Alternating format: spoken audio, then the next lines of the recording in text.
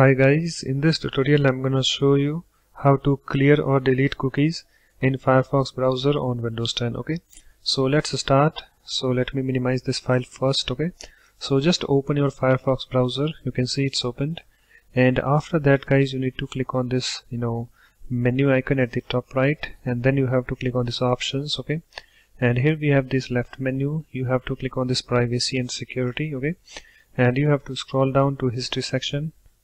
Okay, and here we have the history section, and here we have this clear history, this button. Click on this. Okay, and here we have this pop-up window, clear all history. Okay, and here we have the history. So you can see here we have various options, so you have to uncheck the option that you don't want to delete. Okay, so I don't want to delete this browsing and download history, so uncheck this. Uncheck this also, active logins.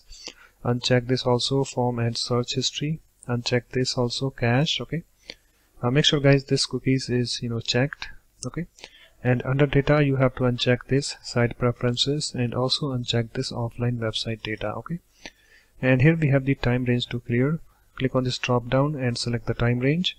I want to select this everything. Okay, and you can see guys all options are unchecked and only this cookies is left. Okay, so after that guys, just click on this clear now button. So let me do that. Okay, and guys it's now cleared. Okay, after that you can close this options window. Okay, so guys that's it. In this way you can easily clear or delete cookies in Firefox browser on Windows 10. So thanks for watching. If you like my videos, please support this channel by subscribing to it. Thanks, bye bye.